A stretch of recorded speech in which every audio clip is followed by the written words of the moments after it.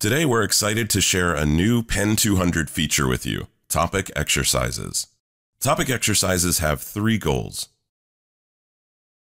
Provide a focused, interactive medium for students to practice their skills before jumping into the open-ended PEN-200 labs.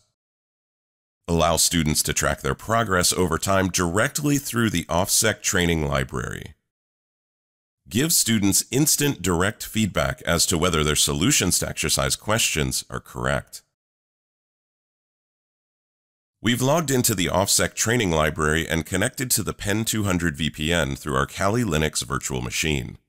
This is the main PEN-200 course page, where we can find all the available topics. Let's navigate to the Command Line Fun module and to the Bash Environment Learning Unit. The Learning Unit text is organized via multiple subsections. The last subsection of the Bash Environment Learning Unit is titled Practice. This page contains a number of exercises. There are currently two types of exercises on the page. The first will be familiar to current PEN-200 students. These exercises are meant to be done directly on your Kali Linux VM and the personal client machines assigned to you in your lab control panel.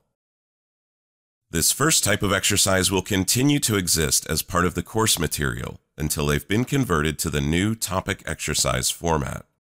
Beginning at question 3, we find the topic exercises. Each topic exercise is associated with a particular virtual machine.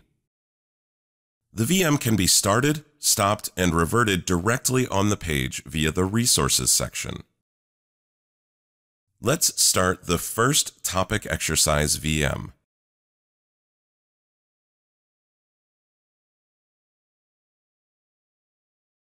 And then review the question text.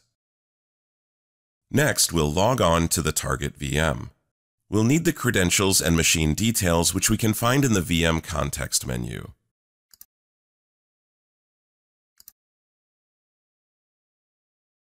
The username is student, the password is lab, and the SSH port is 2222. With this information, we can now connect to the target VM using our Kali Linux terminal.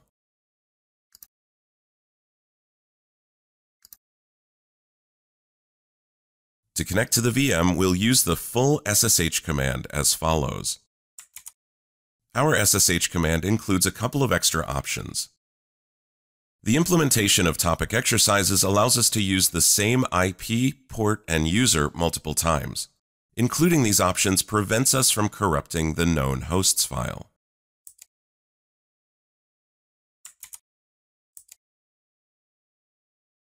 Once we've connected to the machine, we can complete the exercise.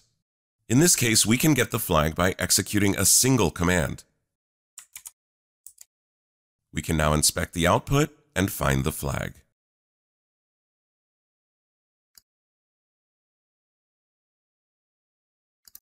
Next, we'll paste the flag contents into the OffSec training library. Before hitting Enter to submit the flag, we'll change one character, just to show what happens when the flag is incorrect. The notification tells us that the entered value is incorrect. Let's resubmit the correct value.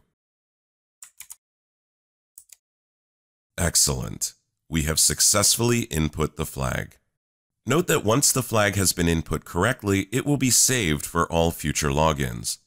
The flags are all the same length and are randomly generated upon each revert of a target machine. That means that if we were to restart the target VM and redo the exercise, we would receive a different flag value. Finally, we can shut down the machine using the Stop button.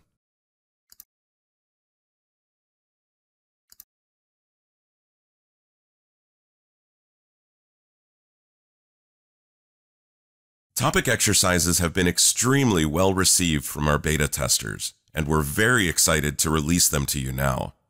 Over the course of the next month, we'll be releasing more topic exercises into the PEN-200 course material.